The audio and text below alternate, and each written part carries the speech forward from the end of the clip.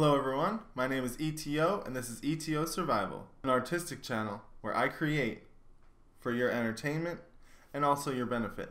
In this video I'm going to be showing you the basics of pixel art animation using a program called Aseprite. But before we do that, I want to start off today's video with a story. I've been doing a lot of pixel art lately and my daughter has taken notice. So she walks up to me and she asked me if she can create emojis using pixel art. And right after I wiped away my tear, I said, of course you can. So I load up Piskel and I show her the basics. I wake up the following morning and she shows me this.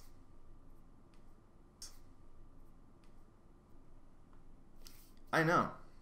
Now keep in mind, what makes this extra special is that I didn't show her how to animate. I didn't show her any of those functions, but she figured that one out all on her own.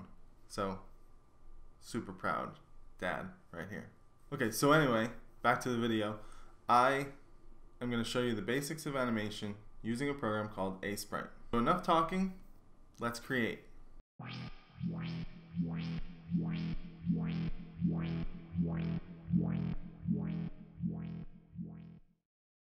Okay, so first things first, we're going to create a new file in Aseprite.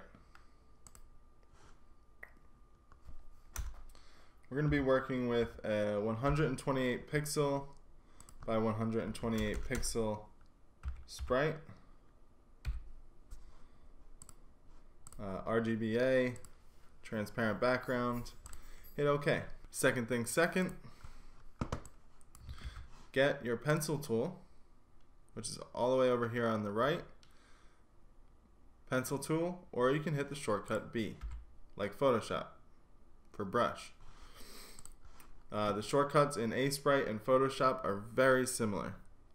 One major difference I've come across is to make your brush bigger and smaller, it's the plus and minus in Aseprite, whereas in Photoshop it's the left bracket and right bracket. So, for your brush type, you want a circle brush, just like that. And we're going to start out with a bouncing ball. Now, I know that's very cliche, but it's not just any bouncing ball. It's a ball of goo. So the first thing we're going to want to do is go to your frames, okay, and create a new empty frame. Then go back to your first frame, and I want you to create a circle.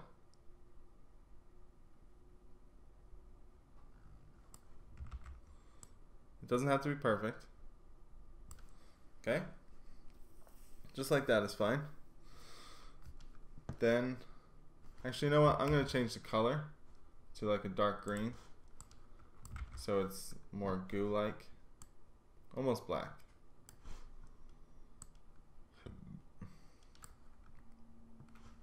Okay, so what we're going to have this ball of goo do is bounce down to the ground and then out. So I'm going to show you how to do that, and it's going to come out very fluid, very fluid. Okay, so then I want you to go to your second frame, but I want you to click these two squares. This is the onion skin setting. So you turn this on and you can see a ghost of your previous frame, so it is nice and easy to make sure that your frames are lining up properly and it looks smooth. Okay, so what I want you to do now is I want you to extend the ball of goo just a little past its existing shape. So now when we go back and forth, we have this. We have movement, okay? We have motion. It looks like the ball is moving. It's not. It's just a frame, one picture after another, but it appears that it's moving. So now we're going to go to a new empty frame, and if you want to, you can use the shortcut Alt-B. And then we're going to do the exact same thing. We're going to extend it even further. And now we have something like this.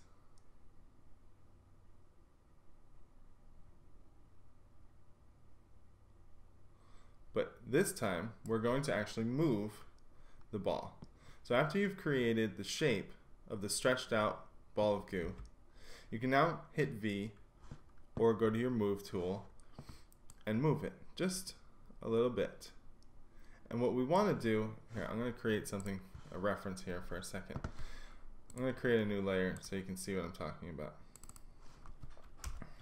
We'll call this curve. Okay. We're going to create, our goal is to create a ball of goo that has a nice curve and hits the ground and bounces out. So we can follow this curve if we want to. We can keep it on for a reference. I'm not going to, but you can if you want to. But this is our basic animation flow. Okay, so I'm going to turn that off so it doesn't distract me. See how it's moving now? It's going from its original position and it's starting to launch itself. Okay, so now let's do another empty frame. So do this again, the nice oval shape, okay? And now it's launching itself. You see the little, it's not so much streamlined, it comes a little like it's not a solid object. It's changing shape because of movement. So it looks like it's an anamorphous like blob type thing. Okay, so now let's do it again. And now it's going to come to the crest of its initial jump. We're going to start to slow it down. And it's also going to start to come together as more of a sphere and not as an oval, because it is slowing down in its motion as it reaches its peak of its jump.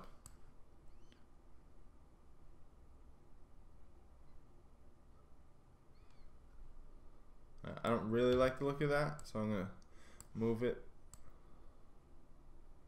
That's good. Again. See, now I'm making sure that they're not extremely far apart now. See, in these two are pretty far apart. These ones are not. Why? Because I want the effect to be slowed down. Okay? The farther apart they are, the faster it will appear they're moving, and the closer together they are, the slower it'll appear they're moving.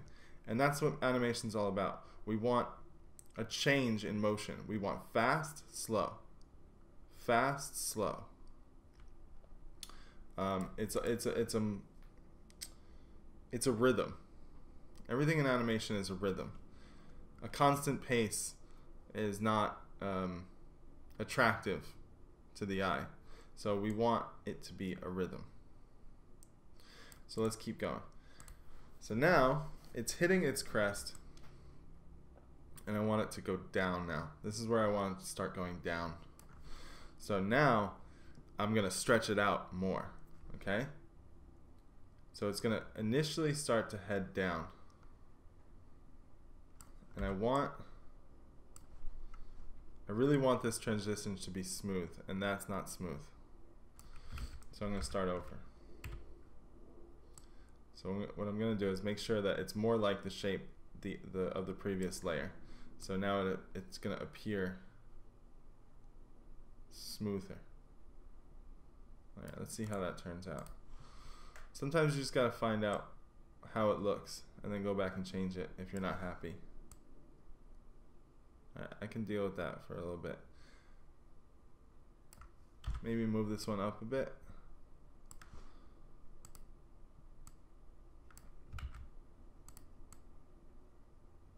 Yeah, that's good.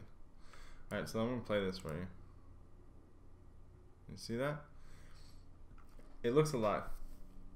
It looks really alive and fluid, and that's why I like showing this as an example of animation, because that's what animation is, right? It's about fluidity and movement.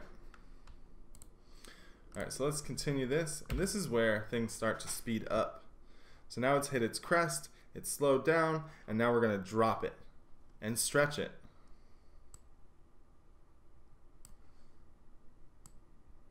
And don't be afraid to add little tails and you know, things that make it look natural. And I don't like that.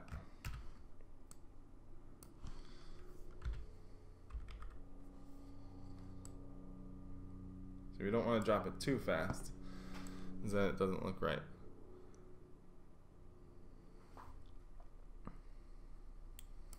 So now it's starting to stretch out. And use the onion skin as reference. Make it skinnier than the onion skin.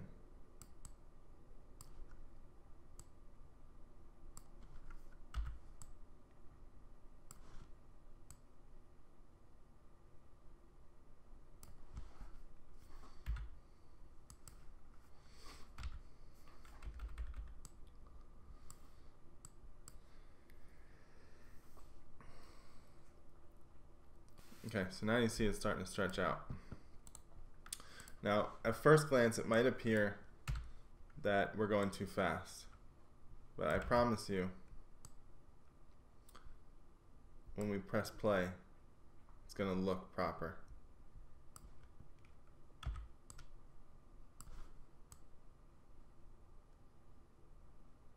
Okay, so now we got the initial jump, the stretch, the unstretch, the crest, the dive, and the extreme stretch.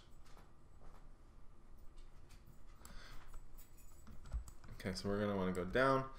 We're going to go down about one more time in the same pattern before we squash and hit the ground. So let's do one more frame before we do that.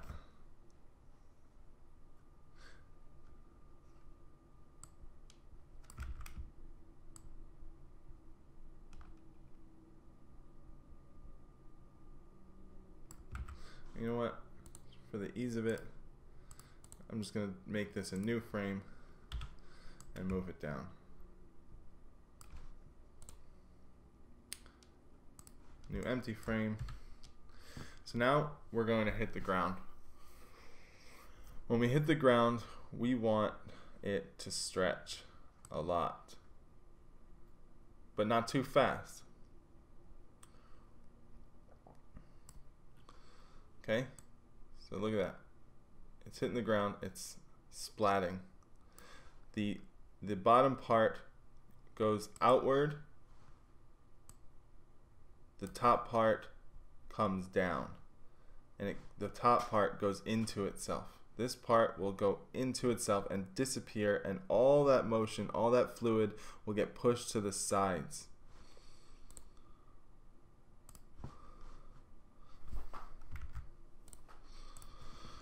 And now we're going to keep going. We're going to really get it an extreme splat.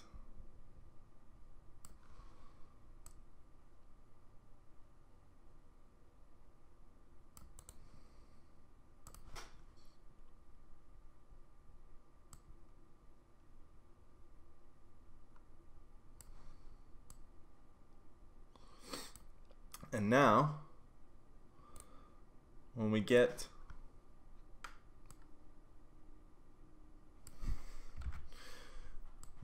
to the very, very bottom, and there's no more of the top part left, and now it's just completely flattened. So when we get to the bottom part, the very, very bottom, and the whole shape is completely flat, this is where we want to go up and out. Now, think about it this way. It has kinetic energy moving to the right. it jumped to the right and went down straight. But that's still, in cartoon world, that still means that it can bounce to the right, especially if it's alive, okay? If it's alive, it can go whichever way it wants. And it appears to be alive, so it can do that. So this is where things get a little interesting. Now we can, if you really want to, you can make it splat and just, that's it, just splatter. And you know, if you don't want to follow this tutorial exactly, maybe that's a good direction for you to go in. Make it splat, make the whole thing come apart. But for now, I'm going to just make it bounce off the screen. So again, just like the initial jump, but a little more on the extreme side, we're making it move to the right.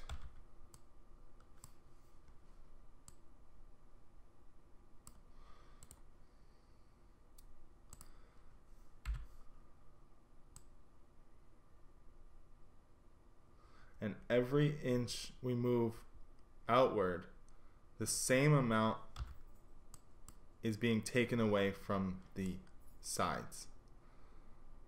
Okay? Or else it won't look natural.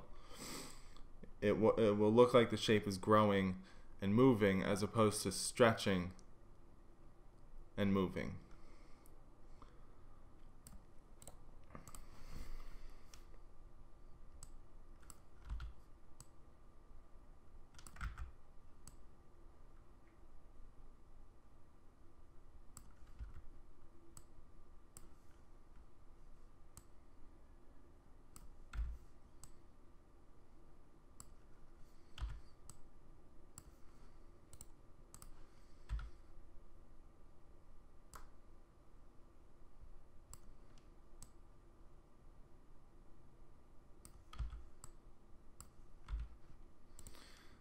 And the reason I'm not talking is because we're literally doing the same exact thing that we did before.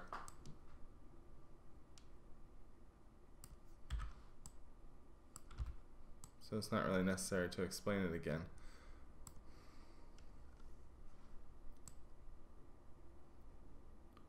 One important thing right here, you see that? It kind of looks a little jagged.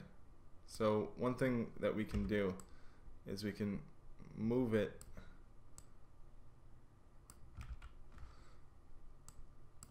up one and then erase some so it looks like streamlined.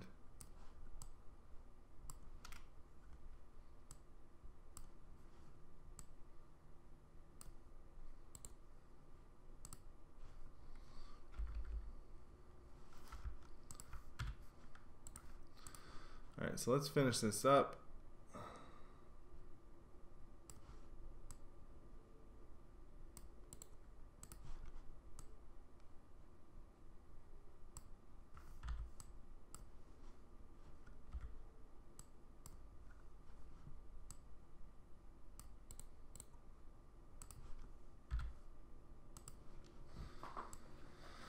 Alright, let's see how that looks.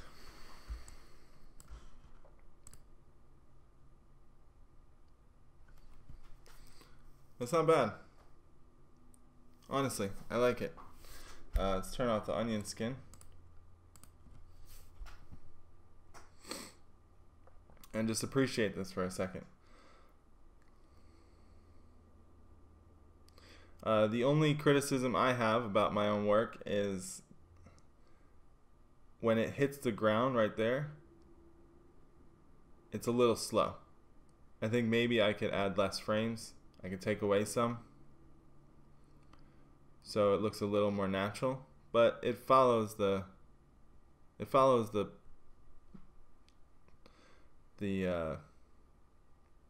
physics of what this shape, what this you know, organic matter is. It's rubbery, it's almost like oily, it can stretch, it's almost like liquid. If it wanted to, it could probably melt into a puddle and then reform. That's kind of the vibe I'm getting. Now, keep in mind, these animation principles aren't the animation principles that I just taught you. Don't just apply to Aseprite. They apply to everything. So you don't have to own Aseprite, which you could easily. It's like really cheap, but you don't have to have Aseprite. You can use any animation product. You can use Photoshop if you really want to. You can even do hand-drawn 2D animation if you know how to build a light box. This isn't just about Aseprite. This is about animation. So yeah.